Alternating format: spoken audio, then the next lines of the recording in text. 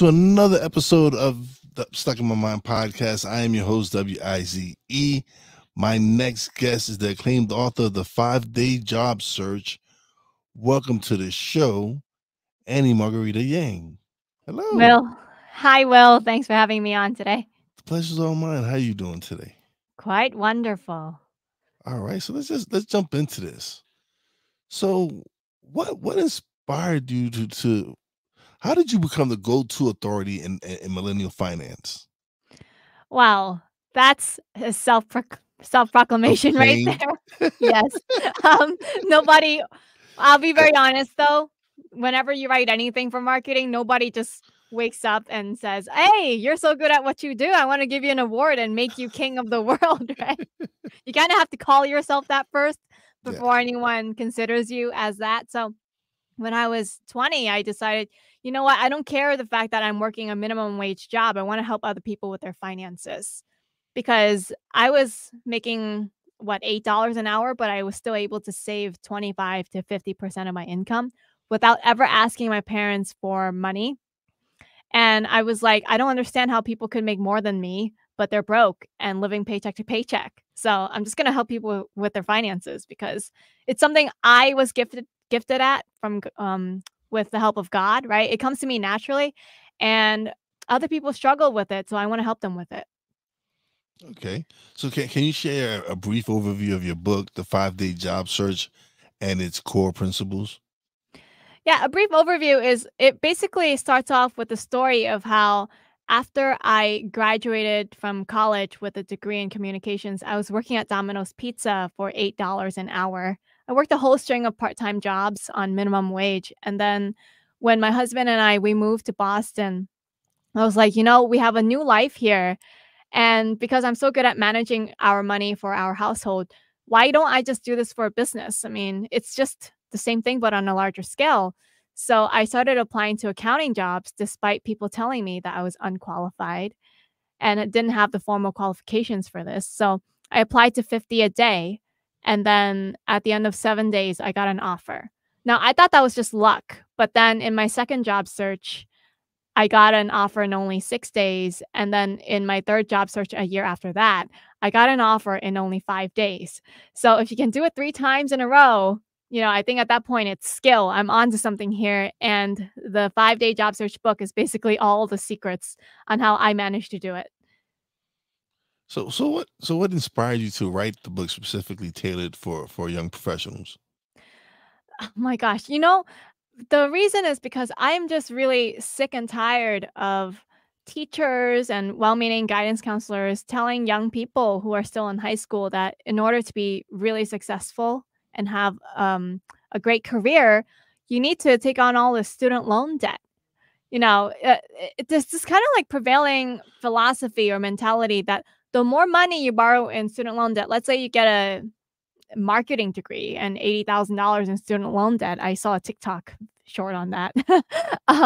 They think that like the more student loan debt you take on, then maybe that means you'll be more competitive in the job market coming out.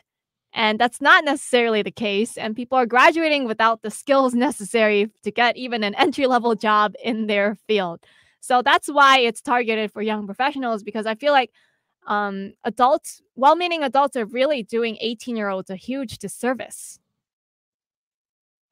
Now I posted something earlier where I posted something on Facebook where they talked about these are the things you should be teaching in schools, and one was banking, investing, all these different things that aren't taught in schools, like self-development, all like balancing. Like kids don't even know how to balance a checkbook right now. Yeah, they don't. But to be fair though, even I think people over 40 don't know how to do it either, because if you check the stats, the vast majority of Americans don't even have $500 to their name. So they're basically just one check away from homelessness, basically. So it'd be I don't necessarily agree with teaching it in school because it's kind of like the blind leading the You're blind. blind. Yeah. But I would think if you are gonna teach it, you're gonna have to have people. When you can have people who actually have done it teach it. But Yeah. but where? You know, have you So ever thought about that? Like, how is that gonna work? If a finance professional or someone who's really good with money, if I was making, like why would he want to take the pay of a teacher? yeah, why would I wanna take the pay of a teacher if I can earn 6 figures doing something a lot more This is lucrative? true. I you know, This is- yeah. so that's where people like you come along, right? Yes. So, while I don't, like, necessarily go teach at a school, I want to be where the young people are. So, basically for 2024, I'll be focusing a lot more on TikTok. I've been growing my following only solely through YouTube, but I see that a lot more of Gen Z, they're on TikTok instead. So I wanna go to where those people are to get my message across. They're not I feel like even if we taught it in school because of the kind of disrespect that they have for adults, that kinda like it's cool to be rebellious and not to listen to adults kinda like culture. Even if you taught the information, they might not be open to what you have to say. But if it's on a cool platform like TikTok, they might be like, "Ah, she makes sense. She could be like my big sister or something like that." So how did your approach to financial planning differ from traditional advice? Well, I'm not a financial advisor, so I'm not going to take somebody's portfolio and then take a 1% fee. This is not how I work. Basically, I'm more of someone who just gives away the information en masse. I also don't do private coaching for anyone. People would come to me asking me to help them make budgets, and I found that, like, honestly, the best thing is if I gave people the advice en masse and they just took what was necessary for their own situation and then they can just discard the rest. Really, I think the best is like God helps those who help themselves. And that kind of philosophy also applies in this case. So okay, so with you, obviously, like you said, you're not a financial advisor. So so how can millennials strike a balance between paying off student loan debts and saving for the future? They have to have a really targeted plan. I feel like whatever people are doing, they're not really focused. So I'm not sure if you've heard of Dave Ramsey, but he Yes, is I really have. popular, and he talks about like gazelle intensity, right? And he has that 7-step plan. First, fund your emergency fund with $1,000, and then after that, don't fund it anymore. Pay off all your debts. Then after you pay off all your debts, fully fund your emergency fund with 6 months to a year's worth of expenses. And then after that, you can invest and save for your future. And I feel like this kind of like baby step thing, while I don't necessarily agree with all of his advice, the gazelle intensity of like focusing on one thing and only that one thing until you hit that target and before you move on to the next, you can use the same thing when helping millennials pay off their student loan debt or saving money. Right? You can start with that $1,000. I think these days with inflation, it should be adjusted for $2,000 as an emergency fund.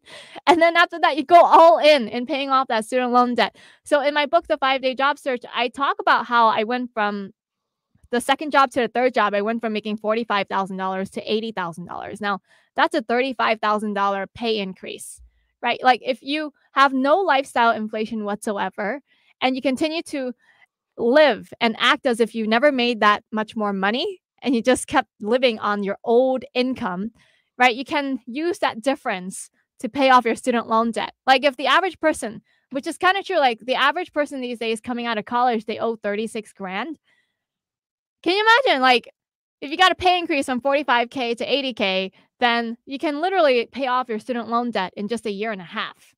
And then you can move on with your life. It doesn't have to be something that takes 21 years to pay off. The average person takes 21 years to pay it off. So with them still living as if they were making $45,000 instead of living because they're making $85,000 a year, right? So instead of acting like you making 85 now, still live as if you're making 45. Do the same things you were doing when you was making 45,000, and the rest of that money that you're making, use it to pay off your student loan. Exactly. That's a great summary. And in fact, and for anyone out there complaining, like, well, I didn't even start at 45. I started at 25 or 30. Um, I just want to say, like, if you went to college, then think back to the times when you were in college. You lived like you were totally broke. right? Or maybe you lived at home with mom and dad. So if you don't even make 45, then you can go even lower than that and live with your parents and go gung ho, gazelle intensity at paying off that student loan debt I don't while think parents. I taking don't care think of that. parents want to hear that. I don't think I know. parents want to I hear. don't think parents want to hear that, but I mean, if you just did it for 1 year, 2 years, and you paid your parents rent, live with your parents, but pay them a discounted rent or something like that. That could be a potential option. For me personally, because I got married at 21 years old, I moved right in with my husband. So, it's almost like having a roommate. So it's okay. Yeah. Okay. All right. So hold on one second. So what role does mindset play in achieving financial success, especially for millennials? Because we know they're all over the place. What That what, what it plays the biggest role because you know what? I think millennials, but maybe this also applies to all generations, they have this mindset that it's impossible to get ahead. And they genuinely believe that the American dream is dead. That, oh, life was so easy for the baby boomers. They had it made and then they deliberately made it difficult for us financially. But if you really look back in history, let's go back 2,000 years. It's the same song and dance.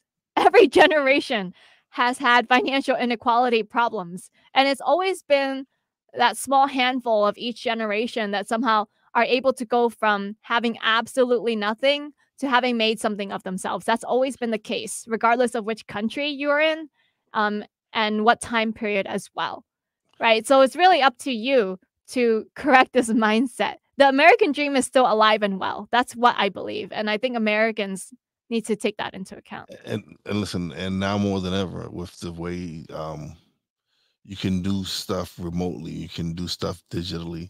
There's so much opportunity right now in what we're doing, especially now, because I'm sure you're with everything. Is it easier for you now with the way everything is digital, or do you still feel you need to be more intimate in a more intimate setting to do what you're doing? No, I think well, it really depends on your line of work, like my neighbor is a social worker. And, we both live in a condo building, so I work with him in terms of, like, managing the condo building, and then I was like, "Hey, let me show you the financials. I sent you an email. Can you open it on your computer?" And he was kinda just like, "What computer? I don't own a computer. I do everything on my phone." I was like, "You're 43 years old. How do you not live without a computer in this day and age?" Um, Well, a lot so of people live off their phone. it depends on, like, your line of work, right? He's in social work, he works with, like, troubled teenagers, so he doesn't really need to use the computer. Yeah, your phone is a computer. Your phone is. It's not like he's doing what I'm doing, where I need uh, a desktop, and even though to do a podcast, you don't necessarily need a computer. You can still do it on your phone, but it's yeah. Some people aren't into the digital age, but something with what you're doing, it's I would think it would be much easier to for it to translate into a digital age, whereas like social work is more intimate. Yeah, I think so. Definitely for office work, administrative work, any sort of that kinda stuff, it's easier than ever before to be able to work from home with just your computer, and then I feel like because marketing, right? A lot of marketing these days is social media marketing, and that kind of work can be done remotely. And the cost, the barrier of entry into this field is so low, right? Literally all you need is a computer and connection to internet. You can take courses on udemy.com for $12.99 and learn about marketing. And then you can also learn from trial and error as well. So I feel like there's just so much there's like this abundance of opportunity that people cannot see it.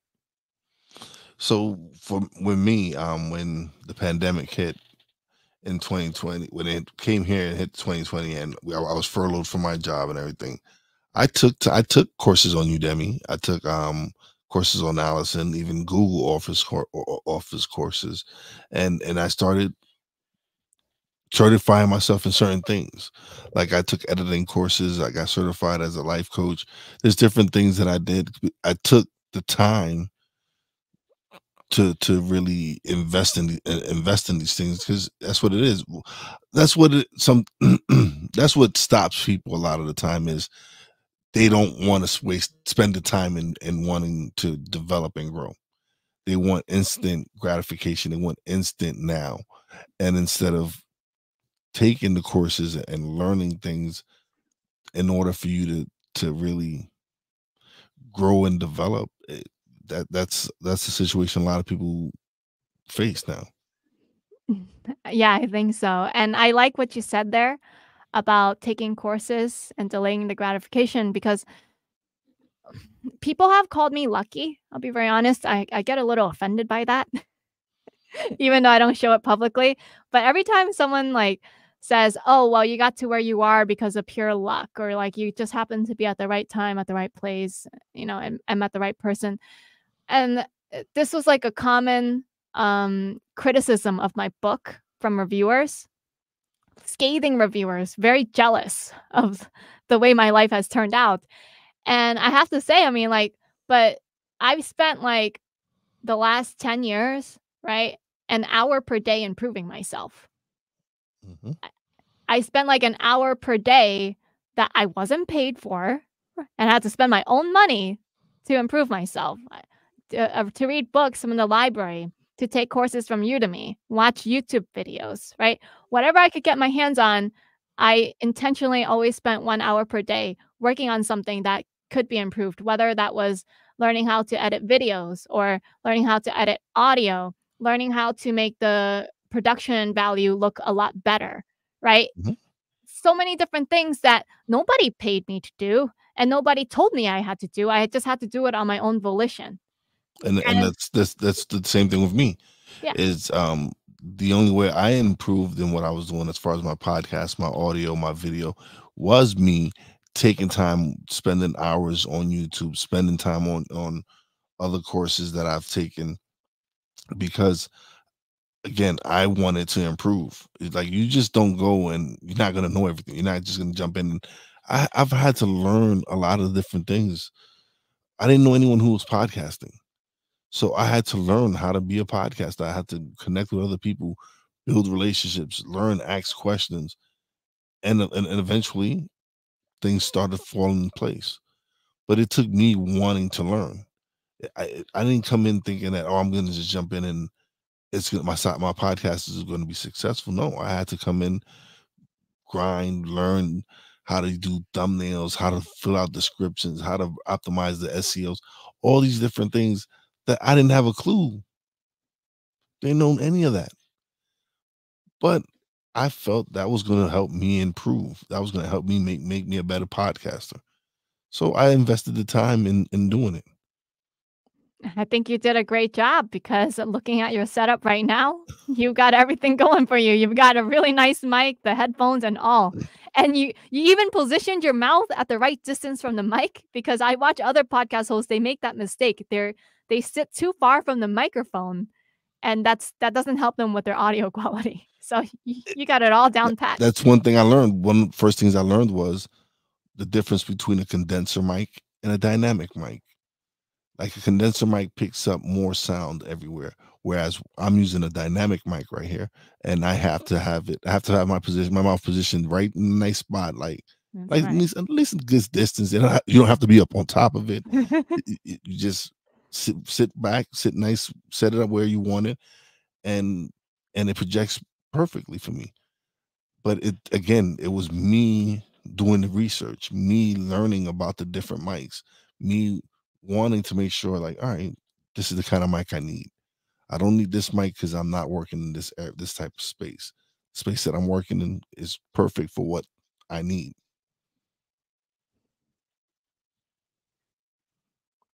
You still there? Yeah, I'm here. Okay. All right. So let's see. What are some tips for negotiating a better salary or promotion? Because that's something that a lot of people don't really know how to do. Yeah, I think a lot of people they pull the numbers out of their butt like, "Hey, I need an increase. I need $10,000 more because I've been at this company for 2 years at this point, or like I need this much more because of inflation or because my financial situation has changed and I owe extra money on this bill or something like that. They come up with like all sorts of reasons why they need better pay. But I think the best way to negotiate for a better pay is to actually research the market value of what you do, of your title, basically. Like, it's almost like if you go into a seafood restaurant, right? And you look at some of the items on the menu, let's say they had a whole fresh fish, a branzino fish, and it always says market price. There's no set price on the actual menu. You have to ask the server, how much is it for today? Okay, today's price is $35. Tomorrow's price is not the same. The same thing works when you apply for a job or when you're asking for a raise, because this is why it's called a job market. It's supply and demand. There's a buy and then there's a sell. And if you don't know what the range is for today's market, then you're not going to negotiate well. So, what I recommend people do is to actually go on Google and type in the job title. So let's say right now I'm a real estate accounting manager, right? You type that into Google, real estate accounting manager salary, Boston, MA. And then you open up all of the different links into a new tab. Let's say there's salary.com, indeed.com, payscale.com, glassdoor.com that gives you salary figures. Now, which one do you trust? See, because there's a wide range and you don't want to use the wrong source. So what I do is I actually open every single one of them and then I copy and paste the lows from each of them into an Excel sheet, then the medians and then the highs, and then I average all the lows, I average all the medians, and then I average all of the highs. That way I have reasonable numbers to work with and there's no like outliers that are skewing these numbers to either extreme. Then you can take this, you go back to your employer, and you say, "Hey, I've been doing this for I don't know 10 years. I should actually be paid on the high end of this range here, right? Like if the range is let's say 70,000 to 110,000, I'm really experienced. You hardly need to ever tell me how to do my job. In fact, I'm the one consulting you on how to solve problems because I've been doing this for 10 years. I should actually be paid closer to 110,000, not the 70,000 that I'm at from before. So I think that's a better way to negotiate a raise, honestly. Yeah, it would make more sense for you to go in with actual statistics to prove your point. To be like, listen, this is what the average, whatever position you're in, is making, and this is what my experience dictates, and what no the issues you don't have no issues with them, and it would make sense for you to come with those numbers. Yeah, that's right. And I think people honestly, people have always told me in the past to research what the salary should be, but because I always had like outliers, I was like, should I trust this outlier number? Now that I know to average the lows, average the medians, average the highs, and now I'm sharing this with other people, I think people can negotiate with more confidence because honestly, I wouldn't have had the confidence before because I wouldn't know if the numbers could be trusted. Okay. So we do talk about mental health and all this on the show and everything. Can you share insights on the relationship between personal finances and mental health?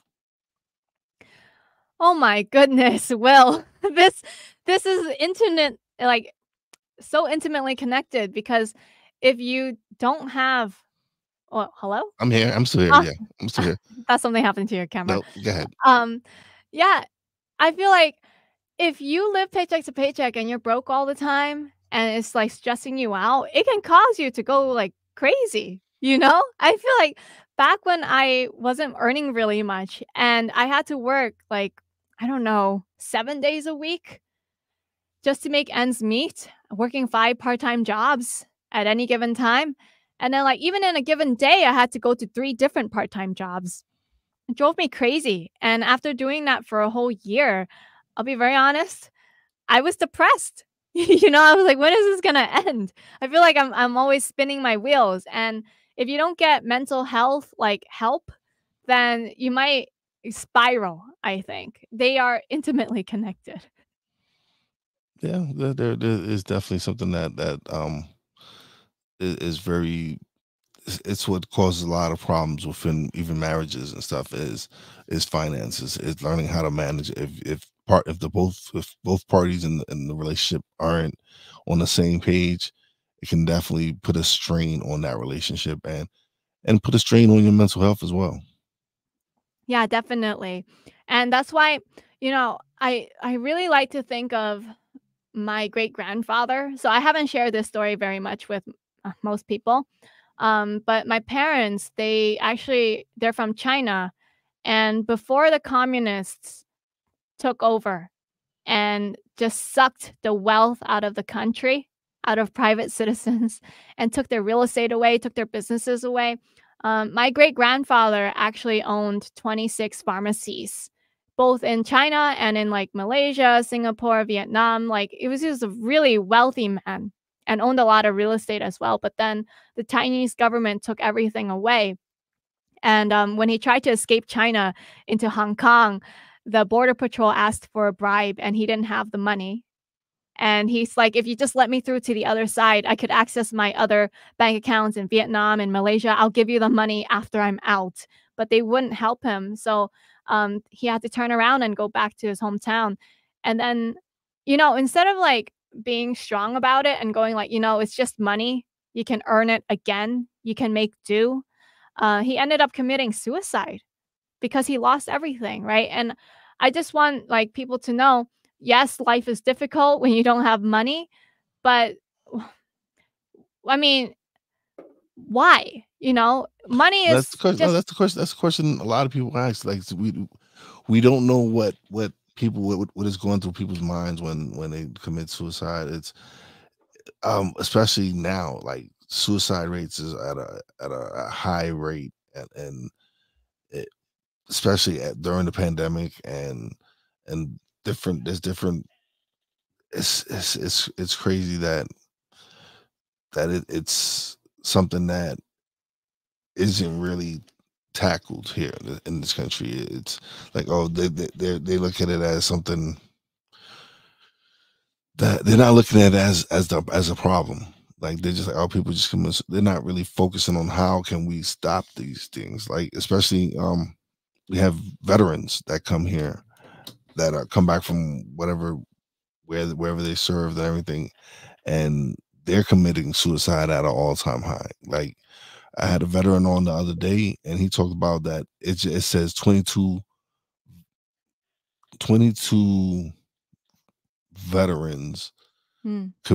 commit suicide a day, and he said that actually the number is skewed because there it's more like 40 because some of them aren't leaving notes or so they're not able to identify these people or whatever it is, and so we it's fine. There's so many different reasons why. Like with your grandfather, it was I could imagine having everything you've worked so hard and it's just taken away from you. There's people here that they've lost their jobs and that was very important to them and they ended up taking so it's difficult to I know, but I just want to say it is possible to build back up. yes, of Like course it once is. someone hits rock bottom and they have the mental health issues, it doesn't have to be a permanent state. Like you can build from there. I mean, the beauty of hitting a rock bottom, you know, and hitting that is there's nowhere left to go but up. Yeah, And you become stronger for it as oh, well. I agree with you. I agree. I Yeah. believe me. I'm someone who's hit rock bottom, who's experienced great loss and would it would probably been easy for me to give up and hurt myself. I was when I suffered the loss that I suffered, I, I was in a bad place, but I was able to seek the help that I needed, turn my life around, and get back on my feet. And sometimes I feel as if I'm not a religious person. I am a spiritual person, and I do believe that God doesn't put me in situations that He doesn't think I can handle. So He knew I was capable, that I was strong enough to face the adversities that He put before me. And not everyone is capable of that. There's some people who struggle with that, and yes, it hurts. You want to help as many people as possible get through this and overcome these struggles. But for some people, life is really hard. For some people, they're not strong enough to deal with these circumstances, and it's sad to see the outcome. Yeah, but you know what? I think the people who do make it and rise above, like you came up from the bottom, I feel like you're spreading your light. And That's the amazing thing. that I had to go through what I had to go through in order for me to be able to shine now. Mhm. It go like someone asked me if I regret any of the stuff that happened to me in my life, and my answer was I don't wish it upon anyone, but it happened and it made me who I am today. It has made me come out and do my show and make an impact on people's lives who have struggled, who have gone through tragedies, who's gone to be able to come out and share my story and have a platform where people can come and share their story and talk about struggles and overcoming those odds and turning their life around and trying to help people. Like it's important that you're out here wanting to teach the millennials and everyone else how to manage their finances, how to turn. It's those are things that are very important because again, if a lot of people who struggle with a lot of debt don't know, just get overwhelmed and drown within this debt, and to be able to provide a platform where someone like you can come on and discuss these issues and talk about how they can change their life around by taking different steps and learning what to do with their finances. And because like again, I feel like everyone now, it's they want instant gratification. They don't want to work hard, and they don't want to see that with you putting in the effort and working hard and growing in self-development. And like you said, you've been the last 10 years you've been putting work into yourself, right? Yeah, that's right. And all the people see are the success that you're reaping from now, but they didn't see you They didn't doing see the me 10 10 years. years ago. They didn't see you with the 10 years of struggling, and They that's didn't what it see me. is. Yeah. They didn't see me in the years when I remember working at the grocery store, those Jewish mothers coming to the express lane checkout, going like, "Why aren't you in college?" Like, and then insulting me for not having gone to college. They haven't seen things like that. They haven't seen me literally cut my finger slicing deli meats, they haven't seen things, all the crazy things that have happened Mhm. to me. If they had known all the bad things that have happened to me, they wouldn't have wished to have the life that I have had. That's with a lot of people. Like again, it's a testament of you continuing on your path and overcoming the struggles that you've overcome to be where you're at now. It's just show it. That's why coming on and doing podcasts and talking to people like yourself, and it's to show people that, hey, listen, wherever you come from, whatever walk of life you come from, you can turn your life around. And that's the message of the show. This is what I want, regardless of what your background or is right now. What are you doing right now? It doesn't matter. It's being able to share your story, and people see that, man, they came from nothing. They experienced so much. They to be able to see other people struggle and overcome it is what's most important to me. And that's the most beautiful thing actually because nobody cares about the person who was born with a silver spoon in their mouth.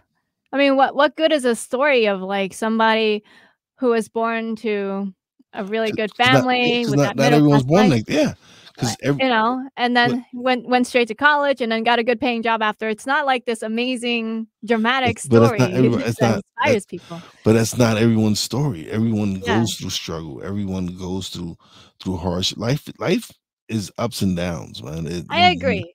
You I go through agree. ups and downs in life. It's how you bounce back from the down. I It, have it, I have found that even for I have wealthy clients because I do accounting. So I have a good intimate look at their finances. You kinda see what they spend their money on. You can know what's going on in their life as well, right?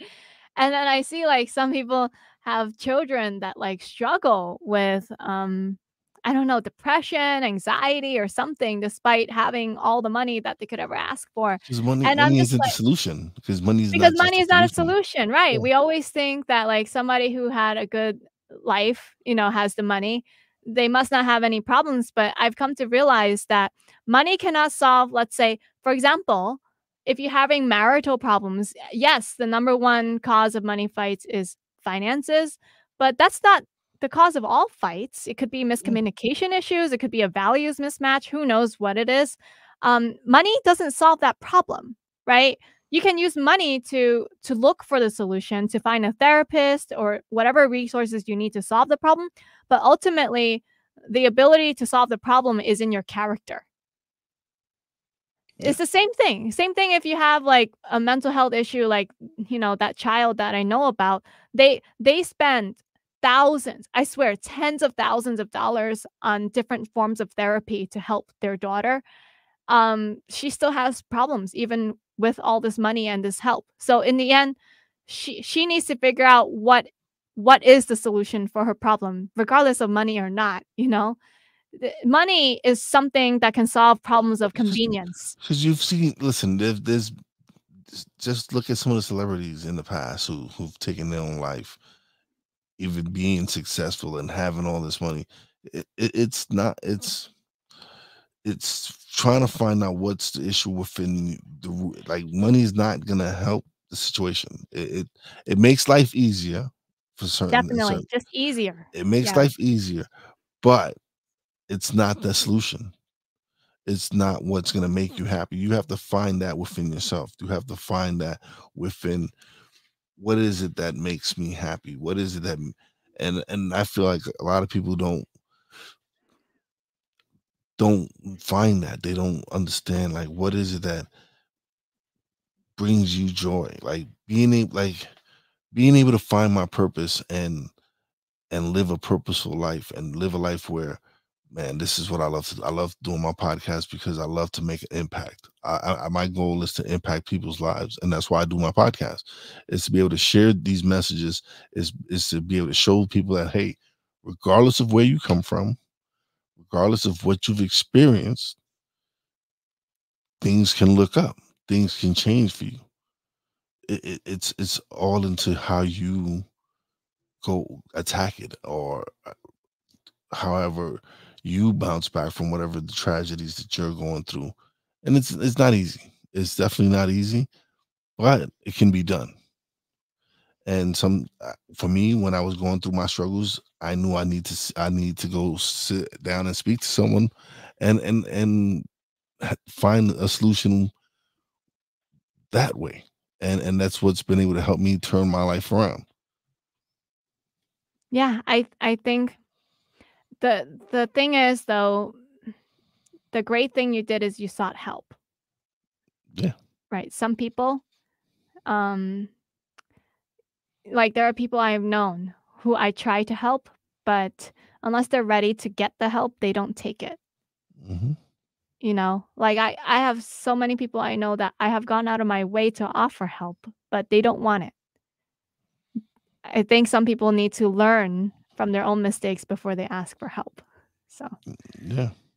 Yeah, They definitely have to be receptive to the help. They if they don't want to choose, you can't force anyone. Like it's that's like that saying, you can bring the horse to the water, but you can't force them to drink it. that's Like right. so. But Annie, thank you so much for being a guest. Now you get the part. It's now where you get the solo screen, and you get to plug away and let everybody know where exactly they can find you, where they can get the book, everything. The best way to find me is on www.annieyangfinancial.com. That's ANNIEYANG financial.com. And also, if you want, you can get the 5-day job search audiobook for free. It's also on annieyangfinancial.com. At the top of the homepage, just click on audiobook, put in your name, your email address, and you can download the 5-hour book. And you have a YouTube channel, don't you? That's right. I have a YouTube channel. You can follow me on YouTube, though I've been getting censored and shadow banned these days despite having an 18,000 subscriber following. YouTube has not been pushing out my videos to even my own subscriber base. So that's why I recommend you head over to Annie Yang Financial and get on my mailing list to stay in touch. Yes, and that's something that's very important. That's something I tell a lot of podcasters is to build a email subscription, get collect emails and send a. These are things that I've learned that I've learned in the past, but I started actually implementing this past year, and it's helped my podcast grow. Being able to send a weekly newsletter, and just automating a lot of different things. So it's important that you do build your email list. It's and that way, like again, you can have direct impact to your clients and to your and for me, as far as for me, as my audience. Yeah. But thank you so much. This has been great. I appreciate you being the guest. Thanks for having me on tonight. But don't leave just yet. Let me close out the show, and me and you can chat a little bit off air. But thank you. All right. All right. Shout out to everybody who's in the chat. Drew Willingham, Facebook user. I don't know who you are, but thank you for coming through. Shout out to everybody on Instagram, because I've been using Instagram the last 3 days now that StreamYard allows us to stream to Instagram. So I'm excited about that. That's a whole different audience. Shout out to the Real Wise fan, Poppy J, Brandy J. Love you guys. Shout out to the boss lady. Appreciate you and love you. And as always, a big shout out to all the essential workers out there. God bless you. Be safe.